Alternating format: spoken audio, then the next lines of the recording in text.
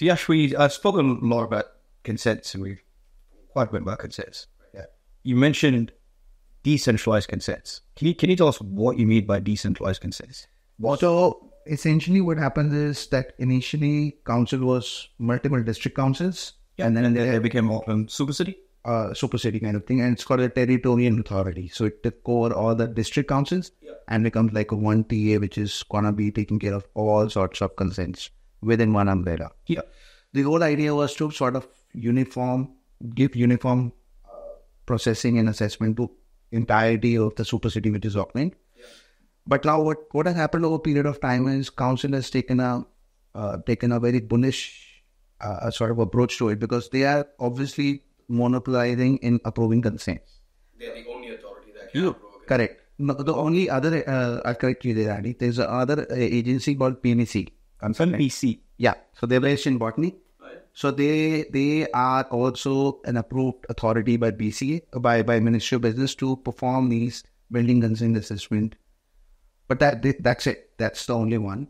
Apart from that, council pretty much takes care of all the consent that goes through, or design work that goes through Auckland, within the Auckland region, So, but what happens, it creates a huge bottleneck of getting stuck in that governmental sort of behavior attitude, bureaucratic process and all sorts of red tapeism, ego clashes and all that stuff.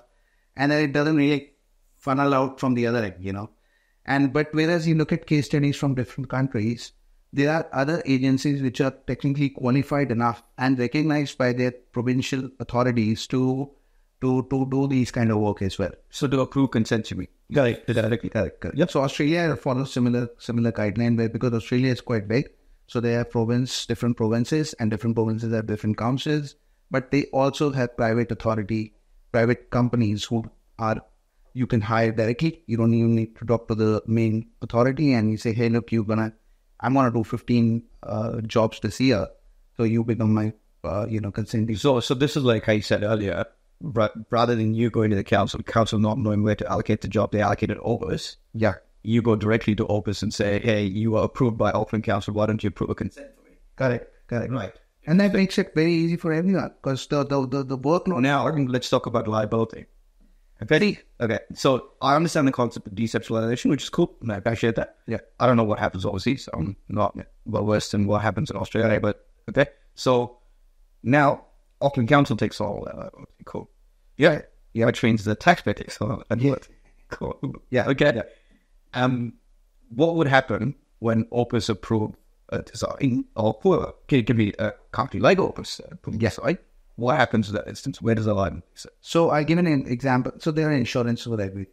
You have insurance for losing your shoe, losing your dog, losing everything. So similarly, PVC, for instance, is a clear example for us who have a public liability insurance similar to council as well. I have public liability, you have public liability. Everyone. So it's just how you customize that particular liability within that framework that allows for a better sort of liability share. And I would say that would be a better outcome, because people will be more careful. So if you deal with PPC ever, they actually process a consent in less than 20 days. They do all the time. The only difference... Have you dealt with them? Yeah, I know them very well. And we have a good working relationship. Another thing is good working. People who have been working in the industry for 10 years, 12 years, they're private industry people, right? Yeah. So they should be given some sort of form of credit that these guys are doing it. We've got a proven record. They share the liability. So why don't you give them a little bit? So what do you think Auckland Council needs to make this happen? See, council will not do shit about it because they get all the money. So it is about Ministry of Business who has to really work on it. So it's down to the politics of how... But okay, so let's say hypothetically, right? The councils make it all the money, which is great. Yeah, okay, cool. Okay, don't really care. But what I really do care about is slowing down the process of building. Absolutely. And in turn, there's less return on investment for an investor. Absolutely. So that investment is now not appealing anymore. Like you said, they're taking the creativity out of it now. And but it takes shitload longer. Yeah. Right? Why would I buy a piece of land and develop it? In my rights, why would I do it? To be honest, this is a question that has been popping up a lot. With the interest rates and then what it is, it's crazy. Yeah.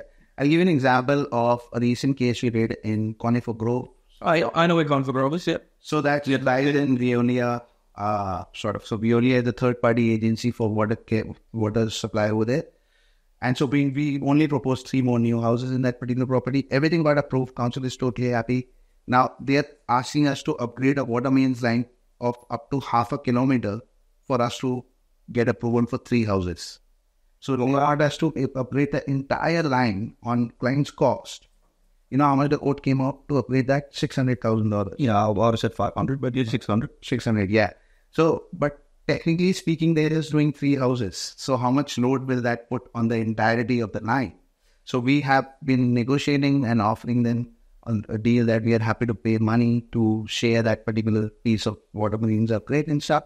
Well, why is it the landowner's responsibility to upgrade a water main? Well, in 2016, when the new AUB was kicked in, 2017, because council, hang on, how will we make the money? So they started this new thing called development contribution, which was already there, but initially it was like pennies. Now it's like a huge chunk of money which I call white mafia. In a way, White mafia. Yeah, it's purely a white mafia. They don't give any value. Pretty much, it's a white collared mafia. It's like you're building the house, you give me 100 grand for it.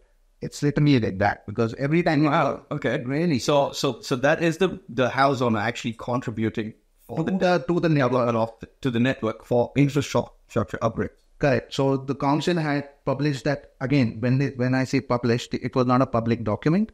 It was a private. They just upgraded their documentation within the legislative authorities, and they raised the bars. They say, hey, look, everyone's trying to build houses. We want to charge them more. So that's why I called white mafia, because they upgraded the rates without anyone's consultation. So again, they are raising the rates to that.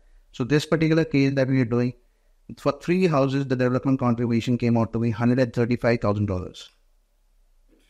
Just now, put that's an Auckland Council scenario. Now come back to your decentralization, right? Yeah. Decentralized consents. Correct. What would happen if you'd had to go to PCB to approve that consent and not to Auckland Council? What different outcome do you reckon you would have got? It's faster, it's more... No. From that cost perspective. So Auckland Council said, now you got to fund a certain amount of money to upgrade a water main, 600 grand. Sure.